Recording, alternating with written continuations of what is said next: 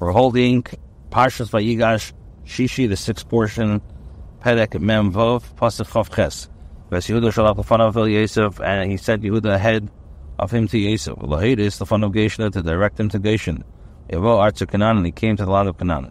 Here's the fun of Rashi says, Ketargume, as the Targum says, Lefanis lemokim, to clear a place for him, and to show how to settle on it. The fun of him, before he'd arrive there. Here's the fun of, Medrash says, what does it mean? Here's the fun of. Secondly, based Talmud established for him a house of study for which teaching would emanate. But yes, Yosef Merkafti, and Yosef harnessed his chariot. And he went to meet Yisrael, his father.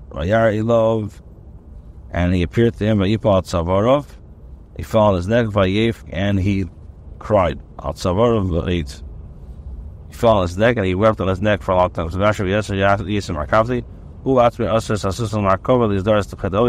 he personally harnessed the horses of the chariot to hasten to honor his father. Yisrael presented himself to his father. The expression of a lot of crying. For he will not place additional guilt on a man. This is an expression of a lot. He has shed a place upon man additional accusations over the above his sins. Here too, he went breathing continuously more than usual. However, Yaakov neither fell on Yosef's neck nor he kissed him. Why? Because he was Shema. He was reciting Shema. And Yisrael said to Yosef, I will die this time. Since I've seen your face, that you're still alive. The simple explanation is the Targum says, Medrash says, I thought that I would die two deaths. Both.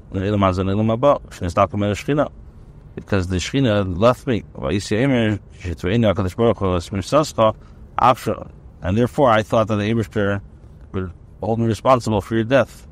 Now that you are still alive, I will die only once. Yosef said to his brothers and to his father's household, I will go up and tell Pari, and I will say to him, my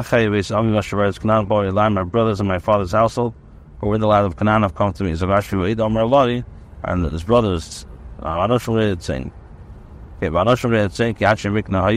the men are shepherds, for they are always owners of livestock. And the flock and their cattle, all they have brought. And if it comes that Pari is going to ask you, well, what do you do for a living? What's your occupation? You should say your servants have been owners of livestock from youth until now. We and our ancestors, so that you may dwell in the land of Goshen. Because all shepherds are disgusting to the Egyptians. For Rashi,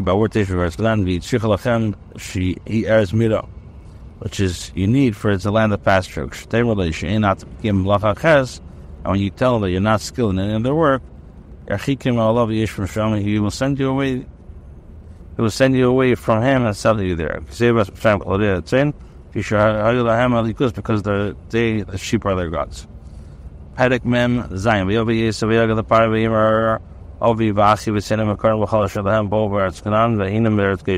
Yosef came and told Pari, and he said, my father and my brother and their live flocks and their cattle and all that is theirs have come to the land of Canaan, land from the Canaan, and behold, they are in the land of Goshen. And from amongst his brothers he took 5 men and he presented them before Pari. The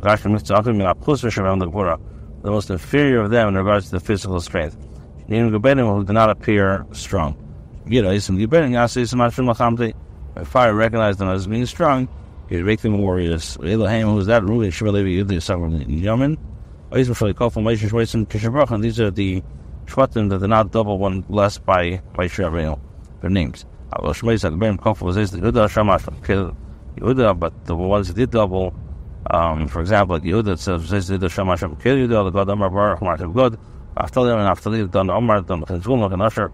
So Lashon B'Rishus Rabbi Shloimy Greenwald. This is the Lashon of the B'Rishus Rabbi. Of the Talmud Bavli Shilano. What's new, however, in the Gemara we find the ones that Moshe doubled were weak ways, and revealed the fire, and those he brought in front of fire. The reason why Yehuda is doubled is for another reason. But it's just to see if Shanino Bo Bezes Abraham Tamshlano. Imra Pari Lachu Mama Sik, Imra Pari, it's a great sin of a Daka Kamanaka Kamasina, Imra Pari Logu Barats Guano. You have come to live in the land,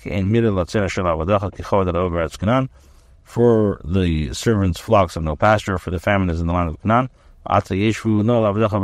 Now please let your servants dwell in the land of Goshen. Pari and spoke to Yisuf, saying, your father and your brothers have come to you. The land of Sham is open before you, the best of the land.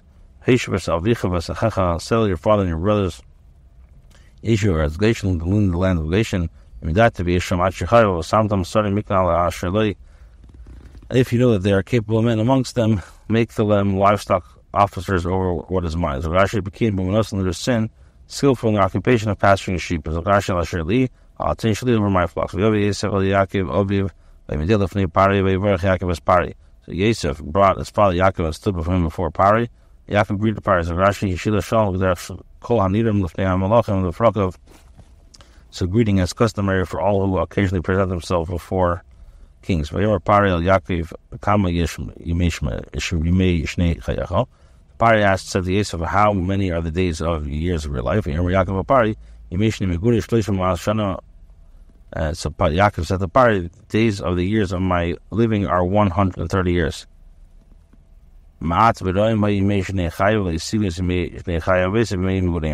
Days of the years of my life have been few and miserable. They have not reached the days of the years of the lives of my fathers in the land and of the sojourning. So Rashi what does that mean? My ger, the days of being a stranger, all the days I've been a stranger in the land. So Rashi was sealing betibin and goodness. Yaakov was Pari v'yitzaf nei Pari, so Yaakov blessed Pari and left Pari's presence. So Rashi Gedera called Neftarim l'fnei Sorim Mevorchim v'yitzaf neidim rishus. According to the custom, all those that leave the presence of the princes, as they bless them, they take leave. What did he bless? That the Nile should rise at his approach. Because in Mitzrayim it doesn't rain, it does not drink, it doesn't drink rainwater. The Nile rises and waters it. And since Yaakov's blessing, Pari would come to the Nile, but rise to greet him and water the land.